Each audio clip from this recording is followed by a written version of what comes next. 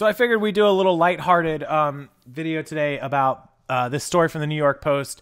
You guys may know that I'm kind of a history buff and nerd. A lot of you guys probably know that. I watch a ton of history documentaries on Netflix, etc., etc. I showed you guys the one about Prohibition and alcohol. Well, I also like the old time Tombstone, Jesse James, Billy the Kid, all that kind of old Western type, you know, shootout, OK Corral type cool history. And a while back, it wasn't too long ago, a 10 type photo, which is a piece of 10, the photo's put on it, you dump it in chemicals way back in the 1800s, early 1900s. There was a photograph of Billy the Kid found from what was likely a wedding party for one of his friends. It was bought for a couple of dollars or something. And it was, you know, eventually valued at over $5 million. Well, here's another story about that. This is Jesse James, the outlaw, of course, the Western outlaw guy, worth millions. A picture of him worth millions was sold on eBay for $10.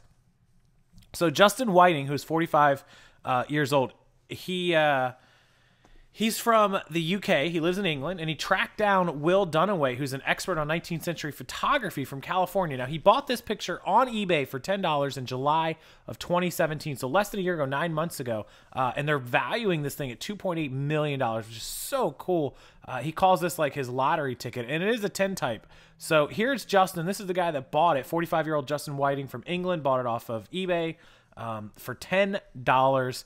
And it looks like, confirmed the photograph is a genuine portrait of Jesse James taken when the babyface outlaw was just 14 years old. The age of the image is about 1861, 1862 and is correct for the period. It's a 3.5 by 2.5 inch Victorian 10 type photograph, which was very popular in the mid 18 to late 1800s, early 1900s.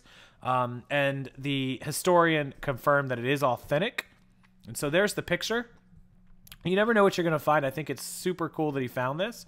And I think, you know, he's got it in a safe right now. I think that's awesome. He is going to sell it. He needs the money. He wants the money. It'll change his life. And I think it's very, very cool. I love this kind of history stuff.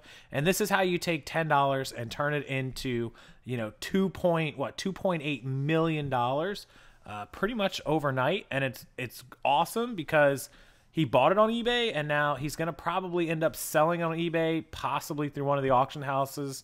And it's just very, very cool.